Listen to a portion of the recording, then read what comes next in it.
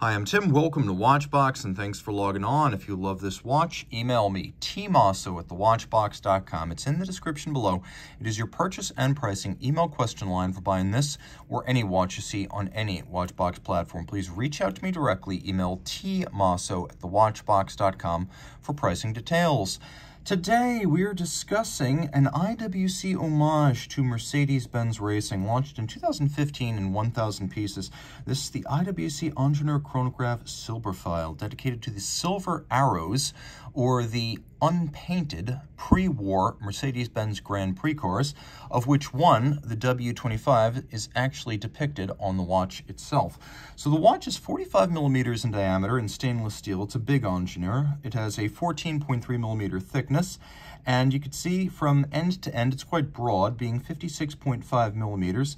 The watch is substantial and hefty. You can really feel it on the wrist. If you believe that a luxury watch shouldn't be excessively light, this is for you.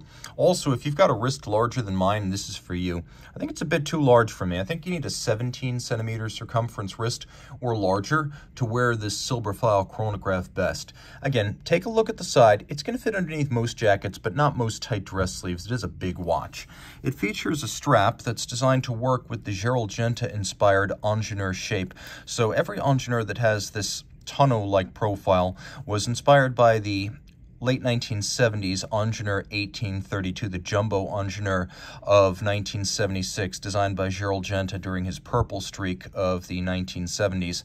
So while this watch is on a strap, the look is very much of his original integrated case lug bracelet design, so one flows seamlessly into the others. You can also see that it's a very substantial piece of leather.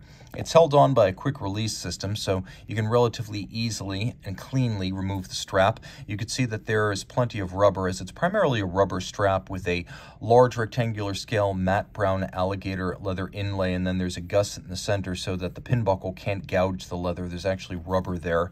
The pin buckle, as you can see, is pin and buckle with a combination of polish and satination. There's also a combination of finishes on the case, and you can see no fewer than 3 distinct. The sides of the case are media blasted. We have a couple of polished accents on the chronograph pushers, the crown guards, the crown, the bezel.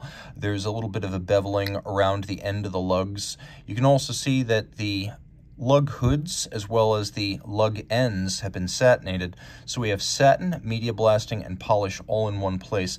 Now the bezel bears a tachometer, so that can be used in conjunction with the chronograph to gauge the speed of a car over a kilometer, as this is an automotive themed chronograph.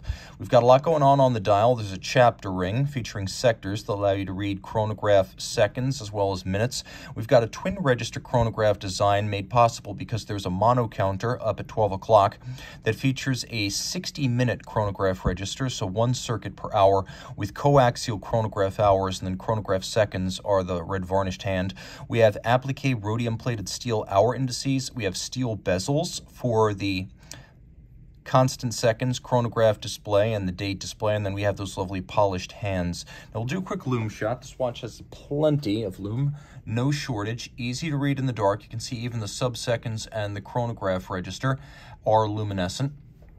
Now we also have a flyback chronograph here, so you can reset and restart without first stopping it. Great if you're timing events or occurrences in rapid succession. Now taking a look, there's this lovely brown perlage treatment on the dial base, and that is an homage to the dashboard treatment of the Mercedes-Benz W25 Grand Prix cars that were active between 1934 and 1937. They helped to establish the legend of the silver arrows.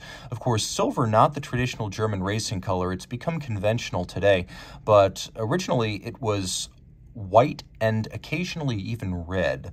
But Mercedes-Benz team took the white paint off their cars and realized they could lighten them for racing, leaving an apparent silver color scheme. The idea was mass reduction, but the effect was timeless, and the silver arrows were born. To this day, some German cars still do race with white, most notably BMW. But on the dial side to this watch, we have a few more tricks to share, one of which is a hacking or stop seconds function, so you could stop the watch, synchronize it to a reference time, and then, of course, there is a quick set system for the date.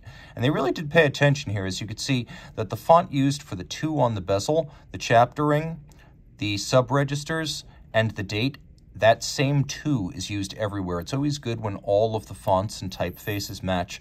Screw down crown, 120-meter water resistance. Inside, we have IWC manufacturer, caliber 89361. It's an automatic winder. It's a 4-pawl IWC Peloton pawl-based winding system, the most efficient of the Albert Peloton-inspired bidirectional pawl-based winding systems. 68-hour power reserve, stop seconds, quick set, column wheel chronograph with vertical clutch, so you get a really crisp feeling and sounding chronograph action with super smooth engagement. Because of the vertical clutch, there's no additional wear and tear or play in the system, so when it starts up, it's a seamless advance without any jump or stagger.